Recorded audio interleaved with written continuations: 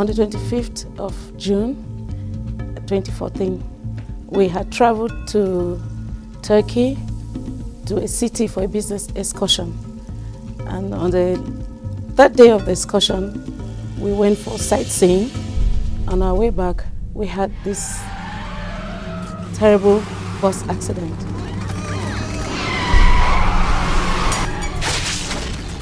I was tired from the trip, so I was sleeping. I don't remember much, but I remember that I opened my eyes and I just heard a whooping sound.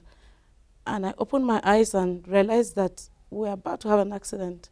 And I just shouted, Jesus. And that was all I remembered. As I came to myself, I saw my hand was torn. The flesh was gone. I could see the bone. And I was about to let out a shout. I felt something the Spirit said to me, I will make you whole again.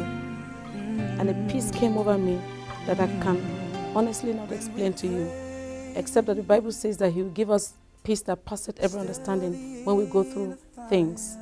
And He gave me that peace. At that moment, I did not know what had happened to my head and my face. It was only the hand I could see.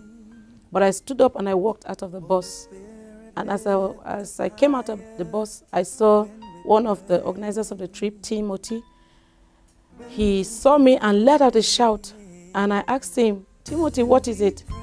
And he said, it's okay, man. You'll be okay. You're okay. And they led me to sit down. And they surrounded me and started praying. And one of the boys on the trip removed his shirt. And I saw that they placed it on my head. When we got to the hospital, they did all the scans, they did all the x-rays.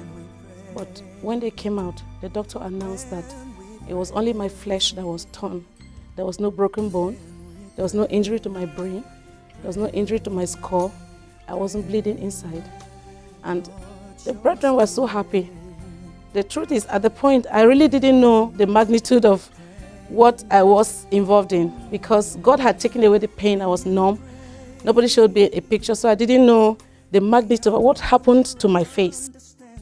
The miracle of it was that the ambulance driver took me into a hospital different from the one he was directed to take me.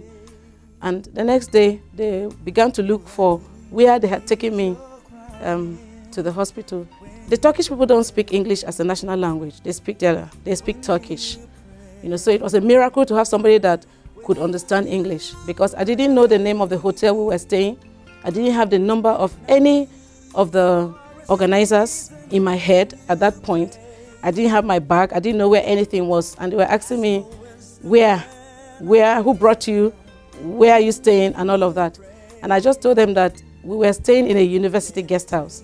And the man took it upon himself and called the university guest houses that they knew, and they got the number of the coordinator, and they came and took me from that hospital to where I'm receiving treatment right now. From that point to today, I've had 11 surgeries to what you're seeing, to what you're seeing now, to fix me to this point. 11 surgeries. And God has done an amazing job. If you look at the pictures actually the pictures I have of after the first surgery, the main accident they did not allow me to see. But when they finished the first surgery, the doctor asked me if I wanted to see. And I said yes. So those are the pictures I have. And even from then to today, you will see that God has done a miracle. It's a miracle. In the past 1 year and 3 months, I have been in and out of the hospital. It's been a difficult journey, but God has been with me. God has been amazing. I cannot tell you the extent of the love of God that I have experienced in this 1 year. God has raised up helpers from all over the place. God has paid the bills. 11 surgeries, and if you are abroad, you know that it's been hundreds of thousands of dollars to this point. But God has been faithful. I could have been dead, but He kept me alive. And I am waiting to hear what He wants me to do for Him, and I will do it.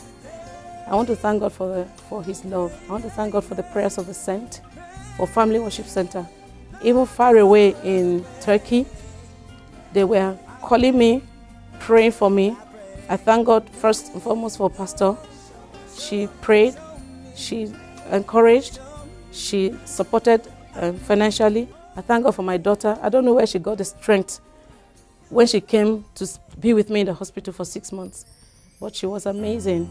She told me every day that I looked beautiful, in spite of all the things that were going on with my head and with my face at the time.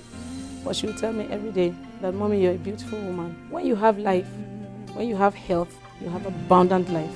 If you woke up this morning and came to church today by yourself, you have abundant life. I want you to know that God is good. If you have good health, cars don't matter. They do, but truly, if you are healthy, I want you to rejoice and to give God praise. Because you don't want to be where somebody needs to take you, give you a bath, take you to the toilet. The secret things will become public things. So when you can do your secret things by yourself, then that is abundant life. I want to give God praise.